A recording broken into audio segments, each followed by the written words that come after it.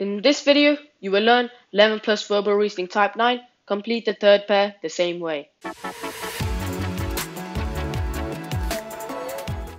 Welcome to another video. If this is your first time here and you want to master 11 plus exam techniques to land in your dream grammar school, start right now by subscribing and clicking on the bell so you don't miss anything. So let's have a look at this example. So let's start off by looking at the first pair of words and see how the second word is different to the first word. So our second word is ton and the first word is done. So to do this, let's underline the letters that are in common between both the words, so between stun and ton. In our case, we have TUN, they're both common between both the words. So now, let's try making a rule to get from stun to ton. So the only rule we can kind of think right now is keep the last three letters and remove the first letter to give you the second word. Because if you keep the last three, you're going to get ton. If you're going to remove the S, you're still going to be left with ton. So let's see if this rule applies for the second pair of words. The second pair of words is sage and age. So do they have the last three letters? And they do have the last three letters. And is the first letter removed? Yes, the first letter is removed. So now let's apply this rule to the third pair to find our answer. So let's remove the first letter, which is S, and keep the last three, which is I and K. It's going to give you an answer of ink. So the answer for this example is ink. Let's look at this complete the third pair in the same way example. In this question, we can see there are three pairs of words, and we will have to find the third pair in the same way as we find the first two. In other words, the word bend is made from certain letters from behind, the word mole is made from certain letters from mobile, and our answer will be made from certain letters from submit. Also, the way you find these words must be the same for all of them. So the way you find bend must be the same way as you find mole, and must be the same way as you find your answer.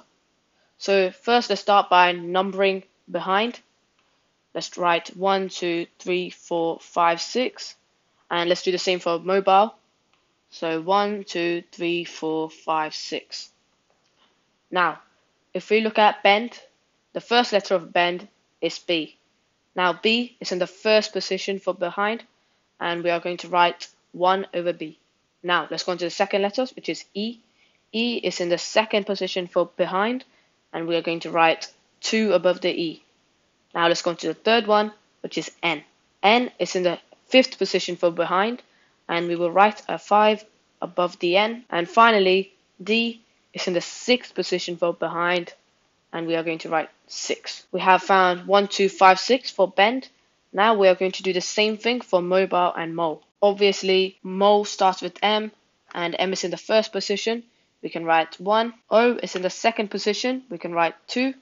And then L is in the fifth position. We can write 5. And finally, E is in the sixth position. We can write 6. Now, we got to check whether they both have the same digits. And as you guys could see, bend has 1, 2, 5, 6, and mole also has 1, 2, 5, 6. So they are right. Now, for this question, 1, 2, 3, 4, 5, 6. We have to find the first letter. In this case, the first letter is in the first position. They have first position for both of them. The first position in this case is S. We can write the S down. Let's look at the second letter. The second letter is in the second position, and the second position is U. We are going to write the U. The third letter is going to be in the fifth position, and the fifth position is I. Let's write the I.